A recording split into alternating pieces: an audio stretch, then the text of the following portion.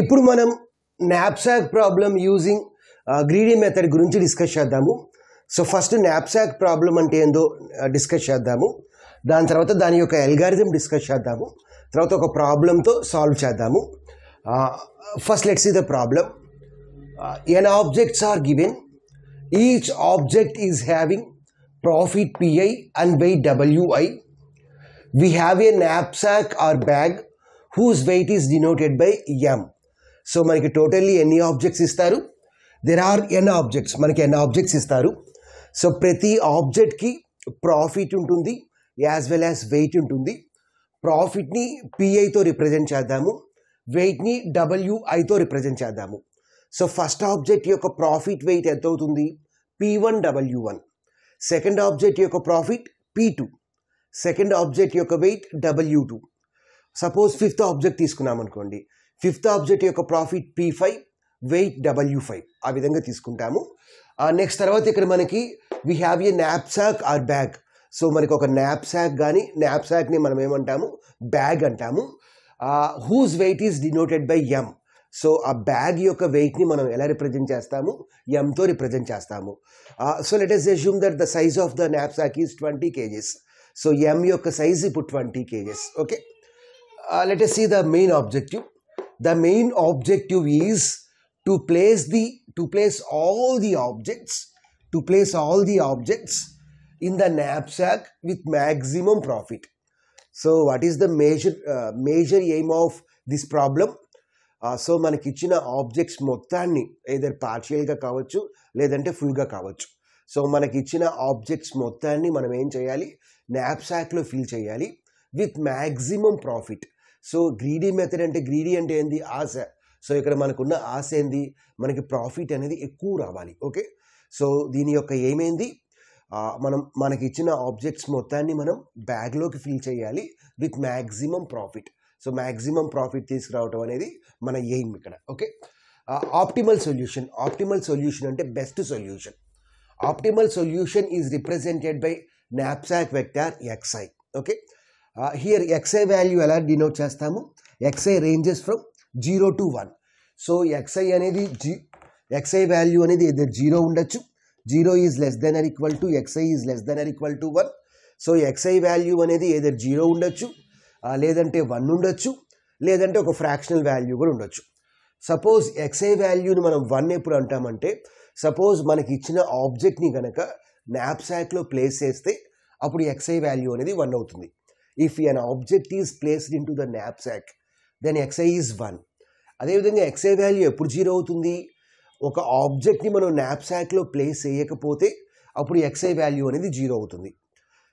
If an object can't be placed into the knapsack, then xi is 0. Next xi value అనేది fractional value కూడా అవ్వచ్చు. Suppose మన దగ్గర ఒక knapsack ఇట్లా ఉంది. Let remaining size of the knapsack is 10 kg. So ఈ బ్యాగ్లో మనం ఓన్లీ 10 kg మాత్రమే ప్లేస్ చేయగలము. బట్ మనకు ఒక ఆబ్జెక్ట్ ఉంది, ఆ ఆబ్జెక్ట్ యొక్క వెయిట్ ఎంతంటే 30 kgs. సో మనం 30 kg ఆఫ్ ఆబ్జెక్ట్ని 10 kg ఆఫ్ బ్యాగ్లో ప్లేస్ చేయొచ్చా? ప్లేస్ చేయలేము. అటువంటి టైప్ ఆఫ్ అకేషన్లో మనం ఈ ఫార్ములా యూజ్ చేస్తాం. xi is equal to remaining size of the knapsack by actual weight of the object. So remaining size of the knapsack enta 10, actual weight of the object enta 30. So 10 by 30 అంటే 1/3 of that object మనం knapsackలోకి place చేయగలము. Okay, so ఇక్కడ మనం మొత్తం place చేయొచ్చు, లేదంటే fractional part place చేయగలము, లేదంటే అస్సలు ప్లేస్ చేయలేకపోవచ్చు. ఓకే, నెక్స్ట్ దానికి అల్గారిథం డిస్కస్ చేద్దాము. సో టోటలీ మనం 3 స్టెప్స్ ఫాలో అవుతాము. ఫస్ట్ స్టెప్ ఏంటంటే calculate pi by wi for every object.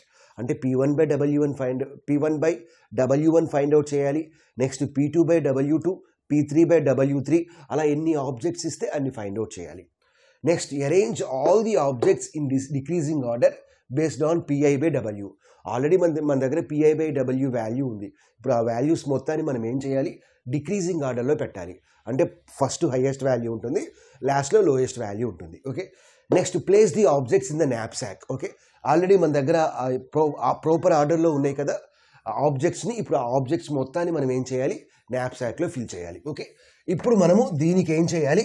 ఒక ప్రాబ్లంతో మనం ఈ knapsack ప్రాబ్లమ్ని డిస్కస్ చేద్దాము. ఒక ప్రాబ్లం తీసుకొని డిస్కస్ చేద్దాము. సో ఇక్కడ మనకి ఫస్ట్ 3 స్టెప్స్ ఉన్నాయి knapsack అల్గారిథంలో. ఫస్ట్ స్టెప్ ఏంది, calculate PI/W for each and every object. So ప్రతి ఆబ్జెక్ట్కి PI/W ఫైండ్ అవుట్ చేయాలి.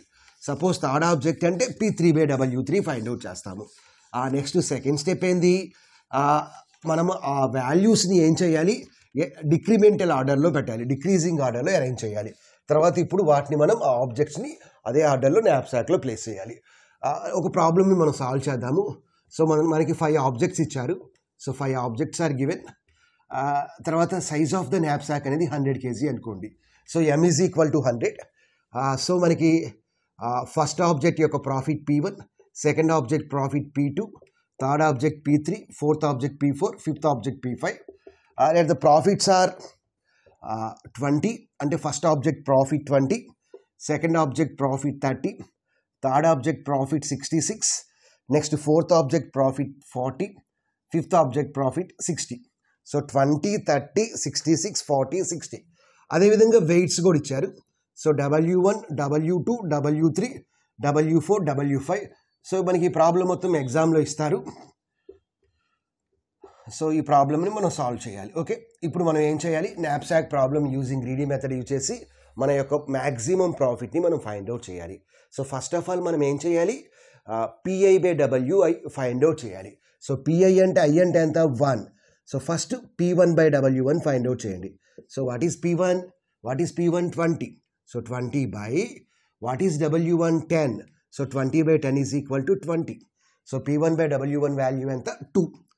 Next P2/W2 is equal to second object యొక్క ప్రాఫిట్ ఎంత 30. నెక్స్ట్ సెకండ్ ఆబ్జెక్ట్ యొక్క వెయిట్ ఎంత 20. సో 30/20 అంటే ఎంత వస్తుంది 1.5.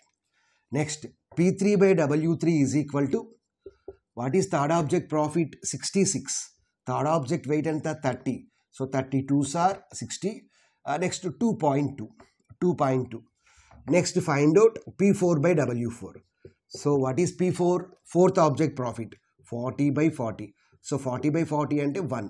నెక్స్ట్ ఫిఫ్త్ ఆబ్జెక్ట్ ప్రాఫిట్ ఎంత 60. Next sixth object profit 60, wait 50. So 60/50 ఎంత 1.2. ఇప్పుడు సెకండ్ స్టెప్ ఏంది, మనం ఈ వాల్యూస్ని డిక్రిమెంటల్ ఆర్డర్లో అరేంజ్ చేయాలి. అంటే ఫస్ట్ హైయెస్ట్ వాల్యూ పెట్టాలి. So what is the highest value here 2.2. So 2.2 అంటే ఏంది P3/W3. So P3/W3 is greater than, so next highest value ఎంత 2. So what is 2? P1/W is greater than, next 2 తర్వాత నెక్స్ట్ హైయెస్ట్ వాల్యూ ఎంత 1.5. So 1.5 అంటే ఎంత P2/W2 is greater than, next highest value ఎంత 1.2. 1.2 అంటే ఏంది P5/W5 is greater than, next one ఎంత 1 అంటే ఎంత P4/W4. Okay, P4/W4. సో మనం ఈ ఆబ్జెక్ట్స్ని ఈ ఆర్డర్లో మనం నాప్సాక్లో ప్లేస్ చేయాలి. So first third object, next first object, next second object, next fifth object, next fourth ఆబ్జెక్ట్ని మనం so P3/W3. So first third ఆబ్జెక్ట్ని place చేయాలి, తర్వాత ఫస్ట్ ఆబ్జెక్ట్ని ప్లేస్ చేయాలి, next second, fifth and fourth ఆబ్జెక్ట్స్ని మనం నాప్సాక్లో ప్లేస్ చేయాలి. So first third object place చేద్దాము. Third object యొక్క profit ఏంది P3, wait ఏంది W3. సో P3 అంటే ఎంత 66. అదేవిధంగా వెయిట్ ఎంత W3 అంటే ఎంత 30. 66, 30. ఓకే, 66, 30. సో మనం వాడి ఇచ్చిన నాప్సాక్ యొక్క సైజ్ ఎంత 100 kgs. Okay, so 100 kgs. So ఇప్పుడు థర్డ్ ఆబ్జెక్ట్ యొక్క వెయిట్ ఎంత 30. సో మనం 30 kg ఆఫ్ ఆబ్జెక్ట్ని మనం 100 kg ఆఫ్ బ్యాగ్లో పెట్టేసాము. సో కాబట్టి రిమైనింగ్ సైజ్ ఎంత అయింది 70 అయింది. సో ఇక్కడ మనకి నాప్సాక్ వెక్టార్ ఉంది X value. So X value either 1 ఉండొచ్చు, 0 ఉండొచ్చు, ఫ్రాక్షన్ ఉండొచ్చు. ఇక్కడ మనం ఆబ్జెక్ట్ని ప్లేస్ చేసాము కాబట్టి X3 వాల్యూ ఎంత అయింది 1 అయింది. X3 అంటే థర్డ్ ఆబ్జెక్ట్. ఇక్కడ స్పేస్ లేదు అందుకని చెప్పి నేను ఇక్కడ రాస్తున్నాను, మీరు ఎగ్జామ్లో కింద రాయొచ్చు. నెక్స్ట్ ఆబ్జెక్ట్ ఎంత first object. So P1W. So first object యొక్క ప్రాఫిట్ ఎంత 20, వెయిట్ ఎంత 10. 20, 10. ఓకే, సో మనం ప్రీవియస్గా ఉన్న నాప్సాక్ ఎంత 30 kg ఉంది. సో ఇప్పుడు మనం ఏం చేయొచ్చు, ఫస్ట్ ఆబ్జెక్ట్ యొక్క వెయిట్ ఎంత 10 kg. సో 10 kgని మనం ప్లేస్ చేయొచ్చు. ఇప్పుడు రిమైనింగ్ సైజ్ ఎంత, వాడు టోటల్ ఇచ్చిన సైజ్ ఎంత 100 kg. సో 100 kgలో 40 ఫిల్ అయిపోయింది కాబట్టి రిమైనింగ్ ఎంత 60. తర్వాత మనం ఈ ఆబ్జెక్ట్ని ప్లేస్ చేసాము కాబట్టి x1 వాల్యూ ఎంత అయింది 1 అయింది. నెక్స్ట్ ఆబ్జెక్ట్ ఏంది P2/W2. So P2W2. So P2 అంటే ఎంత 30. నెక్స్ట్ W2 అంటే ఎంత 20. సో రిమైనింగ్ సైజ్ ఎంత ఉంది 60 ఉంది కాబట్టి మనం 20 kg ఆఫ్ ఆబ్జెక్ట్ని ప్లేస్ చేయొచ్చు. సో ప్రీవియస్గా న్యాప్సాక్లో మనకి ఏముంది 30 ఉంది 10 ఉంది. ఇప్పుడు దానిపైన మనం 20ని ప్లేస్ చేయొచ్చు. ఇప్పుడు 30 + 10 ఎంత 40. 40 + 20 ఎంత 60. ఇచ్చిన న్యాప్సాక్ యొక్క సైజ్ ఎంత 100. సో 100 - 60 అంటే ఎంత వస్తుంది 100 - 60 అంటే 40 వస్తుంది. ఇప్పుడు మనం ఈ ఆబ్జెక్ట్ని ప్లేస్ చేసాము కాబట్టి x2 వాల్యూ ఎంత అయింది 1 అయింది. నెక్స్ట్ తర్వాత ఏ ఆబ్జెక్ట్ని ప్లేస్ చేయాలి P5W5ని ప్లేస్ చేయాలి. సో P5 అంటే ఎంత 60. అదేవిధంగా W5 అంటే ఎంత 50. 60 50. ఓకే ఇప్పుడు మనకి ఉన్న న్యాప్సాక్ ఎంత 30 10 20. 30 10 20 అంటే ఇంకా రిమైనింగ్ సైజ్ మనకి మన దగ్గర ఎంత ఉంది 40 ఉంది. 30 10 అంటే 40. 40 + 20 అంటే 60. ఇచ్చిన న్యాప్సాక్ సైజ్ ఎంత 100 kg అంటే రిమైనింగ్ 40 kgs ఉంది. బట్ ఫిఫ్త్ ఆబ్జెక్ట్ యొక్క వెయిట్ ఎంత 50. మనం 50 kg ఆఫ్ ఆబ్జెక్ట్ని 40 kg ఆఫ్ బ్యాగ్లో ప్లేస్ చేయొచ్చా మనకి 40 kg ఉంది ప్లేస్ చేయలేము కాబట్టి x5 వాల్యూ ఏమైంది remaining size of the న్యాప్సాక్. What is the remaining size of the న్యాప్సాక్ 40 by what is the size here, what is the object here, what is the total size of the object here 50. So 40 by 50 means 4/5. So what is x5 value 4/5 is x by value. Okay next fifth object అయిపోయింది. తర్వాత ఏం object fourth object. So ఇది మనం 4/5ని place చేయొచ్చు 4/5 of this ఆబ్జెక్ట్ని place చేయొచ్చు. ఇప్పుడు 4/5 of this ఆబ్జెక్ట్ని మనం place చేసాము అంటే 4/5 × 50 అంతే కదా 4/5 × 50. So 5 10s are 50 10 4s are 40 అంటే 40 kgని మనం ప్లేస్ చేసాము. సో 40 kgని ప్లేస్ చేసాము కాబట్టి ఇప్పుడు బ్యాగ్ అనేది ఏంది ఎంటీగా ఉంది. ఇప్పుడు బ్యాగ్లో మనకి ఎటువంటి ఆబ్జెక్ట్ మనం ప్లేస్ చేయలేము కాబట్టి ఇప్పుడు మనకి లాస్ట్ ఉన్న ఆబ్జెక్ట్ ఎంత ఫోర్త్ ఆబ్జెక్ట్. ఇప్పుడు ఫోర్త్ ఆబ్జెక్ట్ అంటే ఫోర్త్ ఆబ్జెక్ట్ యొక్క న్యాప్సాక్ అంటే x4 వాల్యూ ఎంత అయింది 0 అయింది. x4 వాల్యూ ఎంత అయింది 0 అయింది బికాజ్ ఇక్కడ మనకి 4/5ని మనం ప్లేస్ చేసాం అంటే ఇక్కడ 50 kg ఉంది 50 kgలో 4/5ని మనం ప్లేస్ చేస్తే ఇక్కడ న్యాప్సాక్ అనేది ఎంటీ అయిపోయింది. ఓకే సో కాబట్టి ఫోర్త్ ఆబ్జెక్ట్ మనం ప్లేస్ చేయలేము x4 = 0. ఓకే ఇప్పుడు మనం ఏం చేయాలి అంటే ప్రాఫిట్ని క్యాలిక్యులేట్ చేయాలి. సో ప్రాఫిట్ని క్యాలిక్యులేట్ చేయాలి. సో ప్రాఫిట్ని క్యాలిక్యులేట్ చేయడానికి మనకు ఫార్ములా ఏంటంటే sigma of PI × XI. Sigma PI × XI. So first object యొక్క ప్రాఫిట్ ఎంత 20. తర్వాత XI ఫస్ట్ ఆబ్జెక్ట్ అంటే x1 యొక్క వాల్యూ ఎంత 1. సో 20 × 1 ప్లస్ సెకండ్ ఆబ్జెక్ట్ యొక్క ప్రాఫిట్ ఎంత 30. నెక్స్ట్ సెకండ్ ఆబ్జెక్ట్ యొక్క x2 వాల్యూ ఎంత x2 value 1. So plus 30 × 1 plus next third object యొక్క ప్రాఫిట్ ఎంత 66 ఇంటూ థర్డ్ ఆబ్జెక్ట్ అంటే x3 value. What is x3 value 1 plus fourth object యొక్క profit ఎంత 40 into what is x4 value. మనం fourth ఆబ్జెక్ట్ని place చేయలేకపోతున్నాం కాబట్టి 0 plus fifth object యొక్క profit ఎంత 60. నెక్స్ట్ x5 వాల్యూ ఎంత 4/5. ఇప్పుడు క్యాలిక్యులేట్ చేయండి 20 × 1 means 20 plus 30 × 1 means 30 plus 66 × 1 means 66 plus 40 × 0 means 0.